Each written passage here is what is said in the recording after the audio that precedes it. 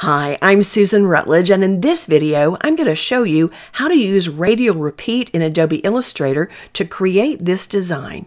Now, this is one of Illustrator's newer features, which was added when Illustrator 25.1 was released in January of 2021. And the first thing I'm going to do is get the Ellipse Tool, keyboard shortcut L, and drag out an ellipse on the artboard so I can show you how this works. I'll get the Selection Tool, keyboard shortcut V, and we're going to come up to Object and down to Repeat. Now I'll choose Radial, but in my future videos I'm going to be explaining the Grid Repeat and the Mirror Repeat. I'll click on Radial, and Illustrator creates a design that now has 8 of the same objects together. They're arranged evenly in a circle, and they're exactly the same size and design as that first one that I created. But I'm not locked into the design as it is, and that's what makes this feature so useful. The first thing that I can change is the number of repeats that I have in the design. To change that, I come to this little circle on the right side of the bounding box. If I click down and hold and I drag down, I decrease the number of instances of the repeat, and if I drag up, I increase the number of instances of the repeat. I can accomplish the same thing by going over to the Properties panel, and in the Repeat Options area, I can click up or down to increase or decrease the number of instances as well. Next, I can modify the radius, which is going to determine how close or how far apart the objects are to one another. I do that by coming to this little white circle that is centered at the top of the larger circle. When I drag up, I increase the radius and I increase the space between each of my objects. When I drag to the center, I decrease the radius, and my objects are so close together that in this particular instance, they're even overlapping. And when the objects are this close together and they're overlapping, they're stacked one on top of each other. And I can reverse that overlap by clicking this little box here on the Properties panel. I'll click once to reverse it, and then watch the artboard as I click it again and it changes back. Then if I want to limit where I have repeats on my circle, I use the splitter, which is this little split circle that's centered at the bottom of this bigger circle. Now right now I have 12 repeats of my design, but when I click and drag on the splitter, it's going to limit where my objects can be, and it's going to remove some of the repeats. So where I had 12 before, I now have 10. And if I click and drag on the left splitter, I'll change that even more.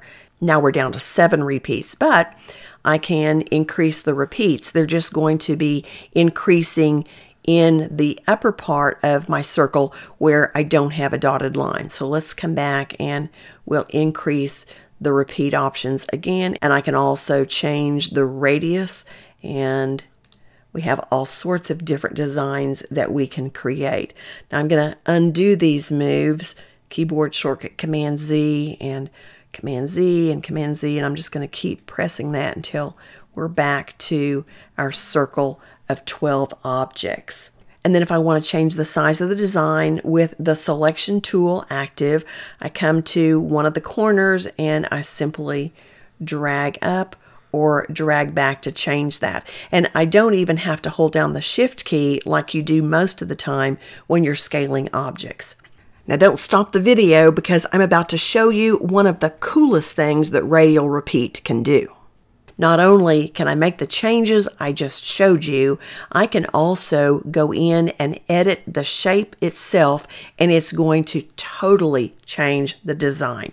I do that by double-clicking on one of the objects. This moves me into the Radial Repeat mode, and it doesn't matter which object I choose. I don't have to remember what the original one was. I can choose any one of these objects, and whatever change I make to the selected object, Illustrator is going to apply to all the rest of them. I'll get the Direct Selection Tool, keyboard shortcut A, and I'll click on the upper anchor here, and I'm going to just drag it down. And as I do, you see that the change is made to every one of the objects. If I click on the right anchor and adjust the handle, not only am I adding the curve to this object, but Illustrator's added it to every single one of them. Let's undo those moves. Keyboard shortcut Command Z and Command Z. And this time I'm going to grab the upper anchor and I'm going to curve it around. And that makes quite an interesting design, but I can make even more changes. I can change the attributes by coming in here, and let's just change this to blue, and I'm going to increase the stroke to 2 points, and then I can actually add new objects to the design.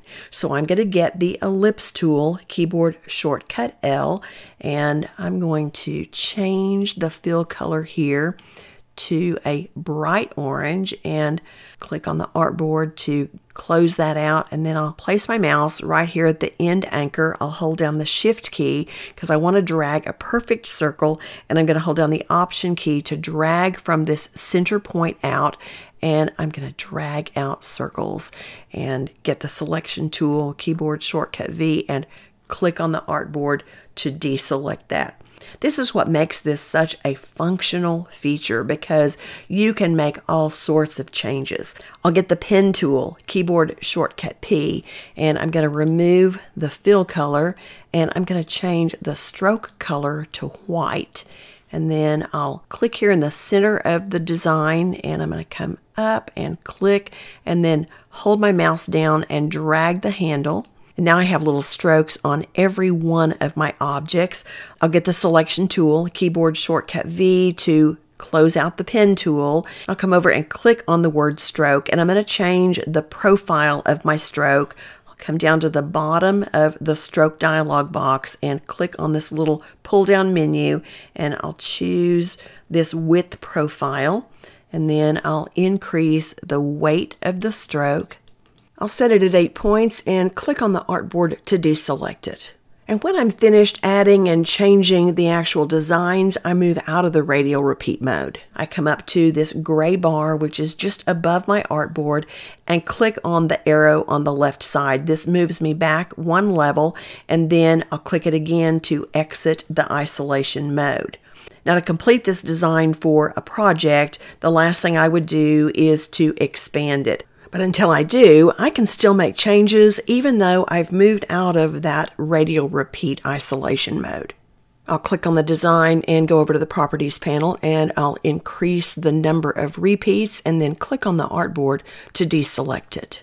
Well, this is how I'm going to leave my design. So to finalize it, I'll select all of the objects and come up to Object and Expand. And here I have Object and Fill checked. And I'm going to say OK, and then I'll click on the artboard to deselect it.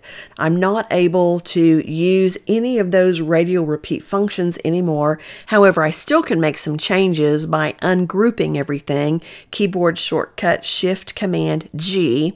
I'll click on the artboard to deselect everything and get the Direct Selection tool, keyboard shortcut A, and I can select any single object and either move them, edit them, change their color, or whatever I want to do. Then I can get the Selection tool, keyboard shortcut V, select everything, and I can resize it from any corner anchor, but this time I do have to hold the Shift key down so that I maintain my correct proportions. And that's how you use Radial Repeat in Adobe Illustrator. I hope you've enjoyed this video and that you've learned something. In my next videos, I'll be covering the Grid Repeat and the Mirror Repeat, which are two more of Illustrator's newer features. If you don't want to miss those or any of my future tutorials, then subscribe to my channel and click that notification bell. I'll look forward to seeing you soon, and thank you so much for watching. Bye now.